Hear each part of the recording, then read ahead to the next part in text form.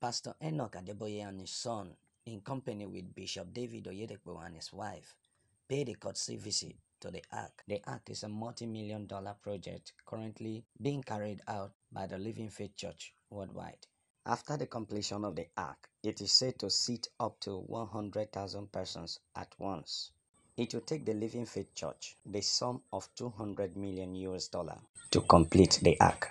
After completion, the Ark will be among one of the largest auditoriums in the world. What that means is that we will be having the three largest auditoriums will be traced to Nigeria. The Glory Dome by the Dunamis International Gospel Center, Senior Pastor, Dr. Pastor Paul Enenche, and we also have the Five Fingers of God by Salvation Ministry, the Senior Pastor, Pastor David Ibiome, and the Ark, which is currently under construction by the Living Faith Church, with Bishop David Oyedepo presiding over the ministry.